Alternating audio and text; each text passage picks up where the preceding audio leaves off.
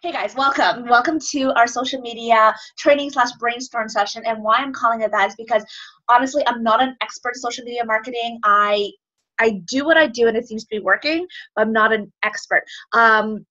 So when you guys, and feel free to have your audio on because I really want this to be a brainstorming session so we actually can kind of chat with each other and gain ideas, because I also need to learn some ideas from you guys about, what you want to see or what platforms you use and what apps you use that really have helped you out.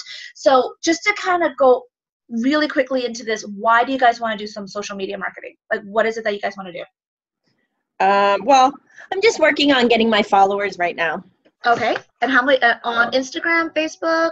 I think I'm gonna go more for Instagram. I find Facebook doesn't really get a lot of attention. Even like they'll give you like a boost sometimes. They'll say, oh, here's $10 credit and whatever. Even using the credit for like boosting my posts and stuff, I've never found anything special about it. I don't even think I've gotten any likes to a page from doing that. Okay, and that's completely fair. I do find Facebook, I haven't quite figured out how to move my Facebook business page very well, and I haven't gotten a lot of traction out of it. I've gotten a couple sales here and there, and I've gotten a sign up here and there, but it's not the ROI or the return on investment that I really I am looking for. I do a lot on YouTube, and I do a lot on Instagram, and then just everything that I post on my Instagram, it auto posts onto my Facebook account. Sorry, it's also allergy season, so my nose is running, so excuse me. Okay. Gotta love allergies, but it means it's spring. It's finally nice out. I'm so happy. I know, me too.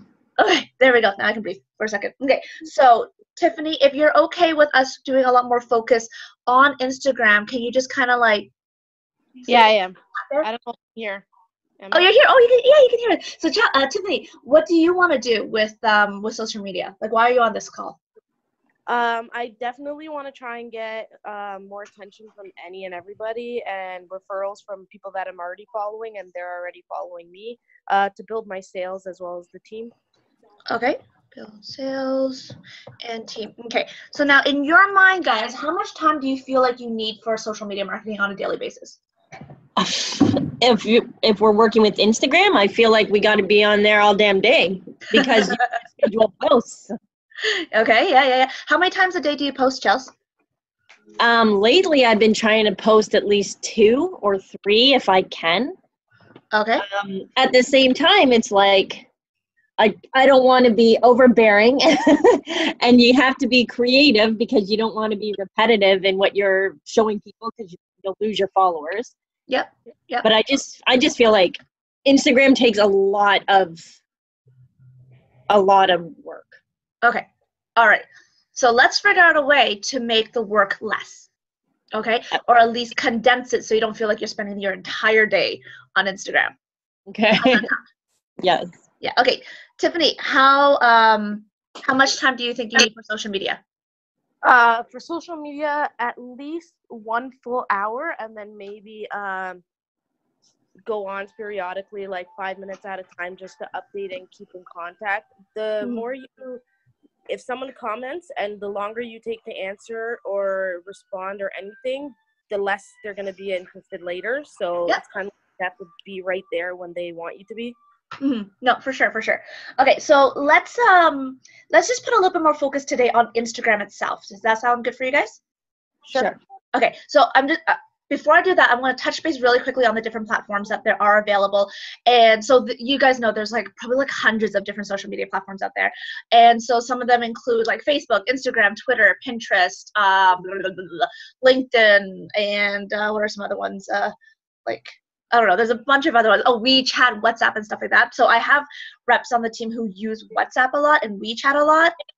And WeChat is kind of like another, I guess it's almost like another form of Facebook. I tried to dive into it, didn't really get it. Oh, what's the other one? Snapchat. Snapchat's another big one. But I think the most important thing is when you're working on growing a specific audience, you want to really try to figure out one platform at a time and not spread yourself out too thin. I mean, I'm a little bit guilty of that because I tried to I grew my Facebook first, and then from there I moved on to growing Instagram for a couple of years, and now I'm diving into to YouTube. So my Instagram still isn't what I want it to be. I mean, I just surpassed 1,000 followers, which to me is like, yay, awesome. I'm really happy about that. But I know that I can grow it more, and I'm trying to learn strategies and everything else to actually help grow that. So I think it'll be great for us to really focus on that. So I just know for like the different types of platforms, they have different algorithms, and they have different ways to make your presence more known. So for example, Facebook, well, Instagram, okay, let's go to Instagram. So Instagram, it's all about the hashtags and also interacting with the people who have commented or liked your post, okay? On Facebook, you have to look at Facebook almost like a business, is what I was told. So with Facebook, you want to keep your viewers on Facebook. And Facebook also, they value videos more so than they actually value pictures. So Facebook Live, or now the whole stories thing, those are really, really, really great tools within Facebook that you can use to boost your presence and to boost your marketing strategy that you have. With Twitter, I still don't understand Twitter. I tried on Twitter. I don't get it. I just know that you're supposed to be on there a lot. And I only go on there just to see what my daughter's teacher posts about the kids during the day. And so Twitter, I just don't get. Heather is actually someone who's really good. Heather Shell, or Heather Donald, sorry. She's actually really good on Twitter. And so if you guys ever have any questions, I'm sure she wouldn't mind if you guys just kind of like say, hey, Heather, can you tell me a little bit more about Twitter? Because she's really good on that, but just way better than I am. So now let's move on to Instagram. So Instagram to me is all about the hashtags and stories. And if you guys want me to repeat anything, just let me know. Or if I'm talking too fast, also let me know. How's the audio? Can you hear me clearly? It's perfect. If I mute myself, it's just because my son's loud in the background. Oh, okay, no problem. Okay, so with Instagram, we have various tools within Instagram, and I'm just going to try to open up my Instagram account. Here we go. So within Instagram, I mean, we have different types of tools on here, right? So we have the stories, we have we have the stories, and then you can also send like direct messages and things like that. And now there's also an IGTV, which is kind of cool. And I still haven't quite figured out how to use it yet, but I'm learning. So like I say, I'm not an expert in Instagram or anything. I'm just working on learning. And so that's why we're brainstorming today. There's a couple of tools for Instagram that will help you, Chelsea, if you're worried about having to spend the entire day on it. But what it does, it helps you to kind of map out your grid. Because with Instagram, you want to look at Instagram like when you want people to visit your profile. Mm-hmm. Right? And when people visit your profile, they see your grid, right? And when they see your grid, you want that grid to be like, wow, amazeballs. It looks so good. So a couple of tips that I've heard, and I haven't actually put this one into effect because I don't want to delete all my photos, because also Instagram to me was actually started more like a personal thing. It just kind of became more of a marketing thing. What was getting with that? Yeah, it's to use your grid so that they all have the same type of filter. Mm-hmm. Where's my thing? So if you have a consistent filter, it also really, really, really helps. Now, in order to figure out your grid, there's a couple, because right now, most of the time, it's like, even if we're using the Avon Spark app, we can't schedule our posts for our grid, right? We can't schedule our posts for Instagram. We can schedule our posts for our pages, and we can schedule our posts for something else. When you're on actual Instagram itself, when they open up your profile, you want that to captivate you and basically be the essence of you. What are you talking about? What is your niche, or what is your target audience? So my target audience, and the way I do my Instagram, is I want it to be a lot of like lifestyle marketing. So I post a lot about my daughter. I post a lot about food. If I travel, I post about my travel, my dogs, and it's about the life that I have because I can have a home-based business. So that's a style of marketing I do. So now I did open up a secondary Instagram page, which is all about marketing. I haven't done a lot with that one yet, just because I haven't figured out what I really want to do with it. But with the lifestyle marketing, I use specific hashtags all the time. So one would be the Dancing Avon Lady, and the other one will be like Avon, Avon Canada, and then the new one that I'm using right now is Avon Lifestyle, and then also work from home and like multi-level marketing and direct sales, right? Lady Boss, Beauty Boss, like basically the trending ones. When you're looking at the hashtags itself, when you click on when you're about to post something and you want to choose which hashtag you're going to use, you want to find something that doesn't have like a lot of people using it. So like if you use a hashtag that has, let's say, 20 million hashtags, your hashtag is going, your photo with that hashtag is going to be lost in the feed like that really, really quickly. Because with the hashtags, you want to find something that is searchable, right? But not something that is so used that your post will never be on the top of the feed. Does that make sense? Yep. Yep. Okay, good. So now, when ways to make life easier with figuring out when, like what to post, when to post, or finding apps, like specific third-party apps that you can use to make your life easier. So there's one that's called Planoly, and so this one, for when you start off, it can be free, and they don't charge you anything unless you want to up your plan.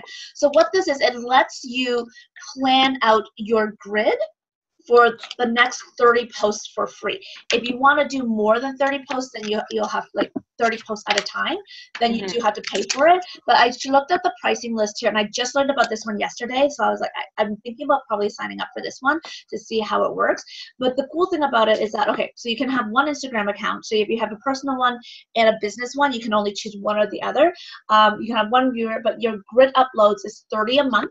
Okay, so that's to specifically choose out your layout for that within that month of 30 posts.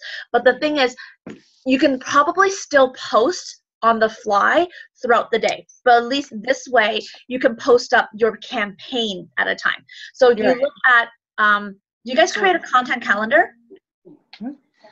How do I do that? A content calendar. Okay, that's a whole nother training. Okay. So if you look at content calendar,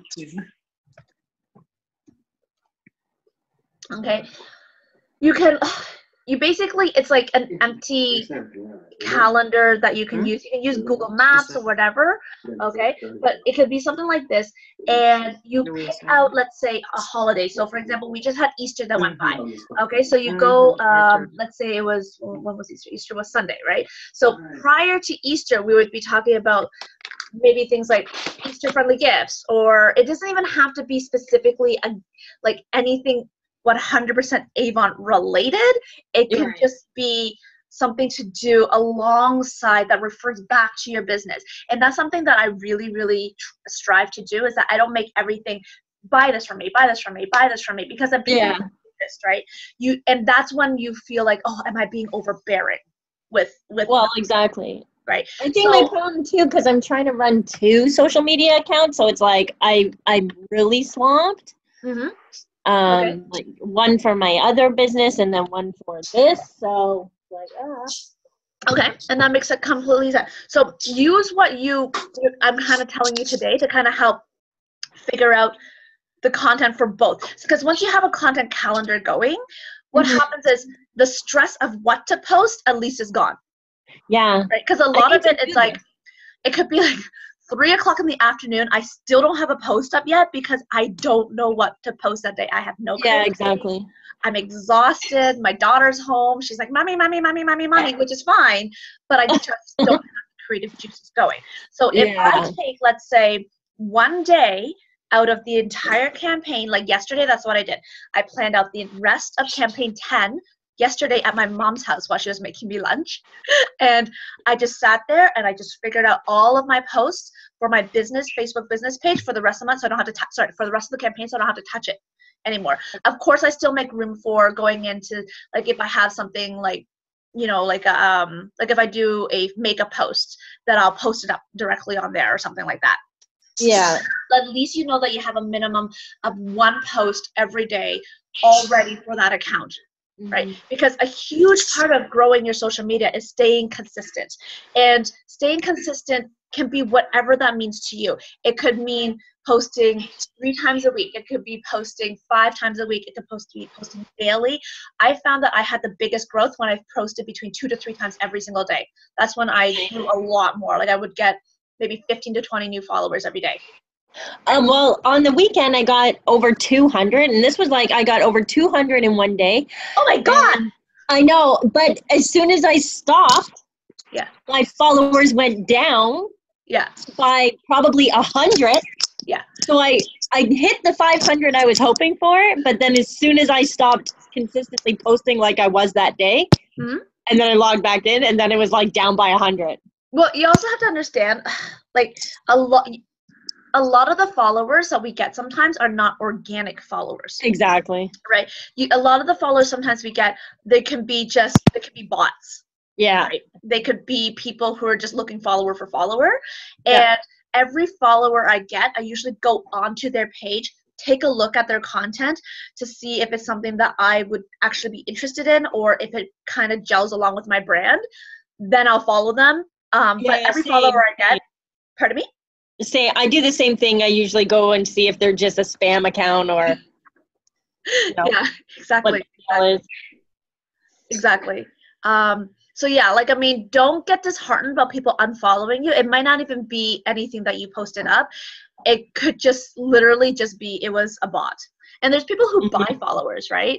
So they're not true followers. Like, not saying that you buy followers, but they buy followers by getting people, like, having their account follow other people with the hopes of getting follower for follower. Exactly. Yes. So don't never feel discouraged about that. It took me a long time. Like when I lost my first subscriber on YouTube, I was like, why did I lose a subscriber? Why? I couldn't get over it. And Nelson was like, babe, you just gotta relax. It was one fake. I'm like, oh, okay. That makes sense. And then it was fine. Okay.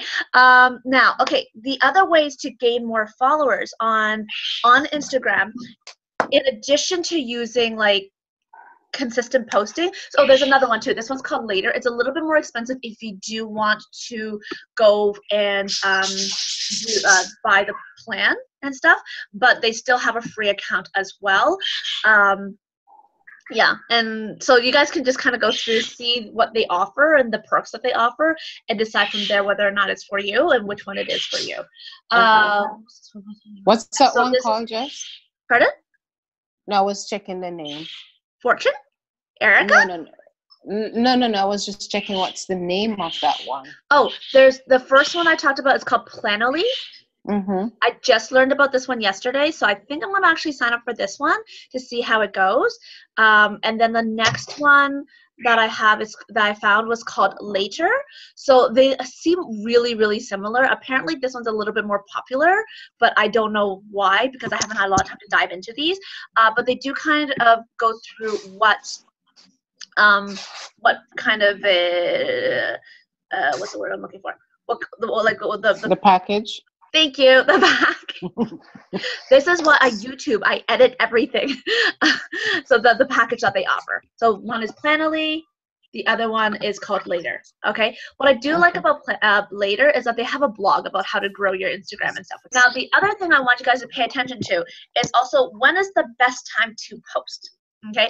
Now, this is not 100%, and this doesn't mean that this is what you should do and follow this 100%, because this is basically, I think that this one here that I'm showing you, it's more about like for the general public, this is the best time to post to get the most engagements. So Mondays is a certain time, Tuesdays is a certain time, blah, blah, blah, blah, right?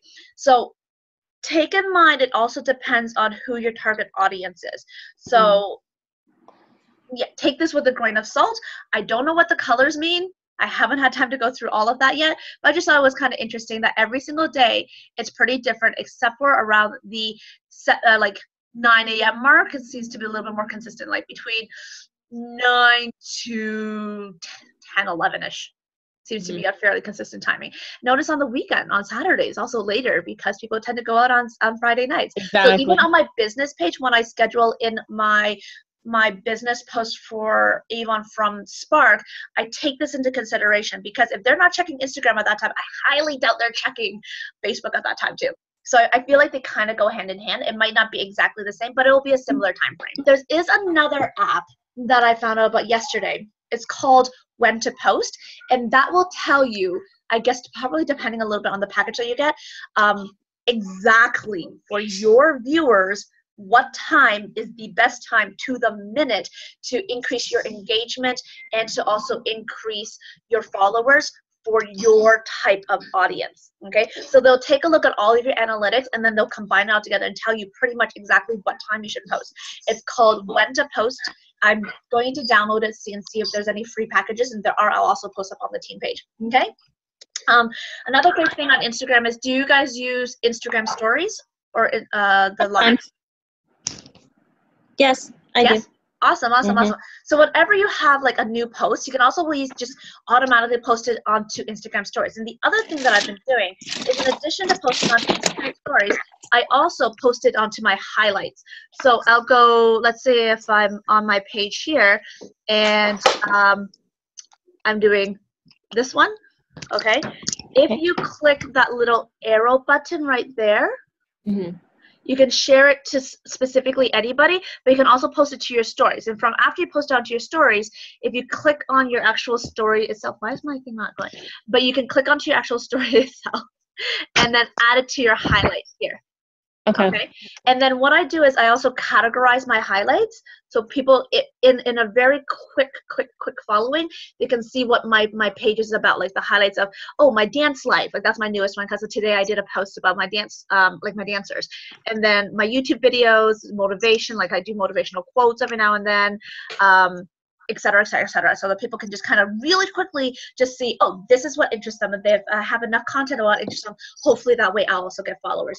And I did notice that after I started doing that, my followers did, like my follower count actually did start increasing a lot more. So yay. One more thing that I wanted to talk about real quick, and then we'll go into any questions that you guys have, is when people comment on your content, okay, if they leave a comment, what you want to do is you want to always comment back for conversation. So ask them a question, or even be the first commenter on your actual post itself and ask people questions like, oh, what are some of your favorite scents in the spring? Do you lean more towards the fruity scents or the floral cherry blossom scents? Stuff like that. Or have both of the spirit up and say, oh, which one would you rather try?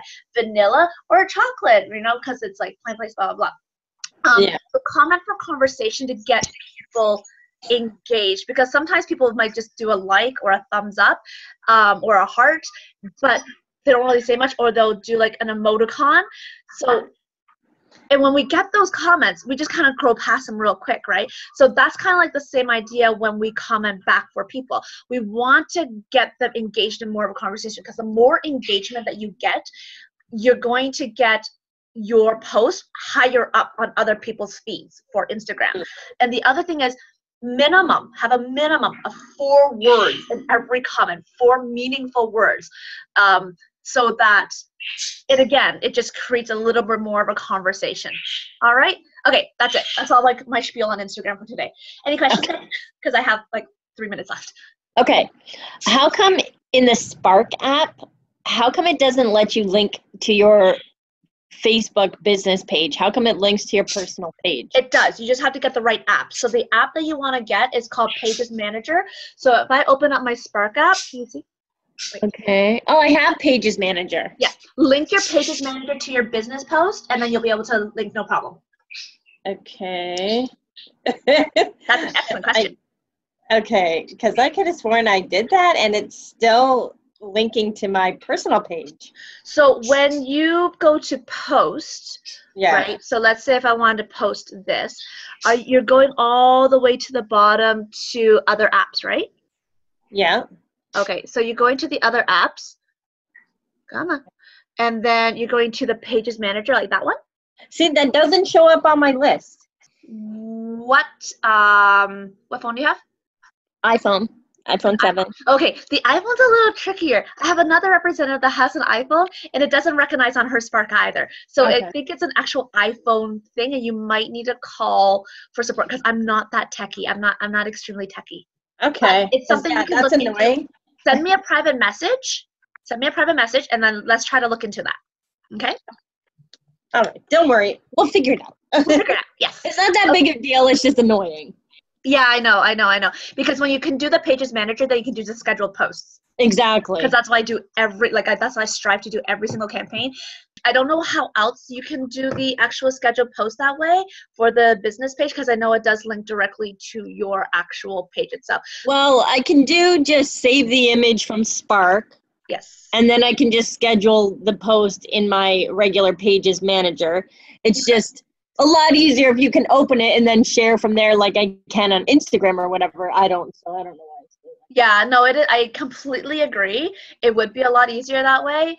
And in the meantime, until we figure it out, you might still have to do that. Just make sure that every post that you do that's strictly that is really businessy, make sure you do have your e-store link on it, guys, because like once I started doing my e-store link, I got I have to do that still. I got 2 new customer leads, and also I think I got like 2 new rep leads too.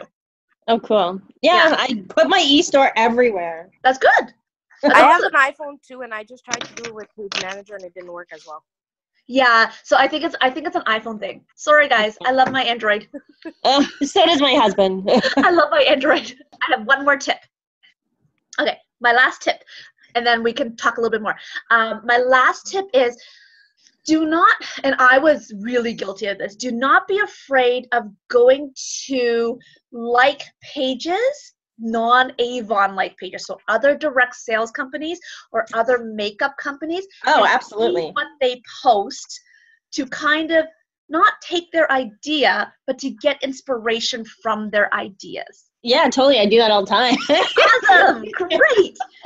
Because, I mean, we're not marketer. Like, we're not like 100% marketing gurus that know about all the trends and stuff. The only reason why I post up trend stuff is because I just look at other companies and say, oh, they're saying it's trending. I believe them. Okay, I'm going to say it's trending too. Exactly. And that's perfectly fine.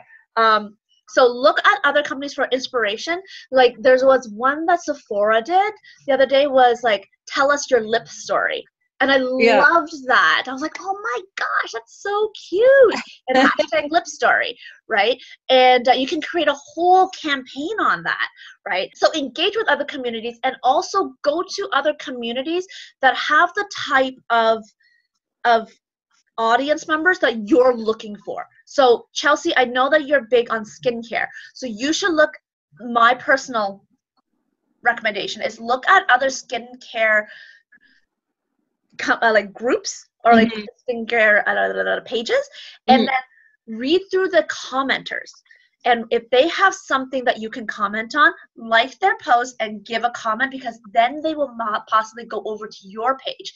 And if you have good skincare elements onto your page too, then they're going to follow you.